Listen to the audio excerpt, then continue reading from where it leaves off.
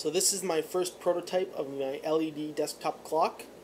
As you can see, there is a PIC microcontroller and a number of RGB LEDs around the circumference that make up the clock face.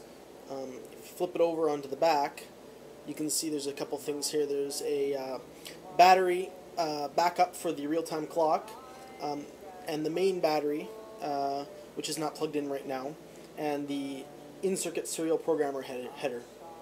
So I'm just going to go ahead and stick a regular AA battery into this.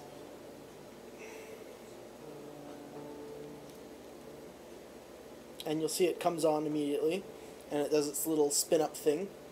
So once it's been powered up and it's done its little spin-up, you'll see that it has a number of lit LEDs. The red LED over here represents the hour hand, and the green LED is the minute hands, and the blue is the seconds.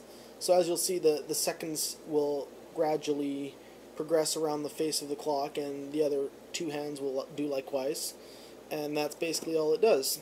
If you give it a few seconds here, it'll eventually time out and then turn off the display, and that's just done to save power. There, it just went off. So now if we push the center button up here, it'll wake back up, and after a short second show you the updated time. And that's that. The buttons can also be used to adjust the time. So the way you do that is there's 3 buttons: hour, minute, and second.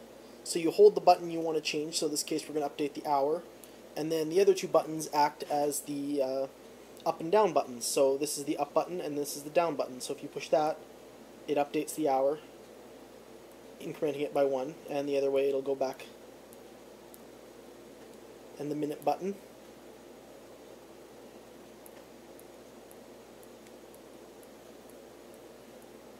as it progresses. And that's that.